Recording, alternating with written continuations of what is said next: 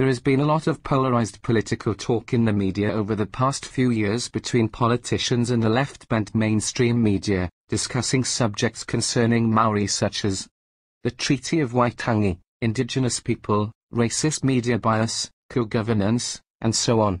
The ex-Prime Minister of New Zealand, Sir Robert Stout, is likely to be far more accurate than the far-left woke politicians and media of today with their divisive agendas. Sir Robert Stout was Prime Minister of New Zealand from 1884 to 1887, and Chief Justice of New Zealand from 1899 to 1926. Sir Robert's collection of early New Zealand is likely to be a far more accurate account of Maori history than what is presented today by politicians, Maori descendants, and the media, well over 120 years later.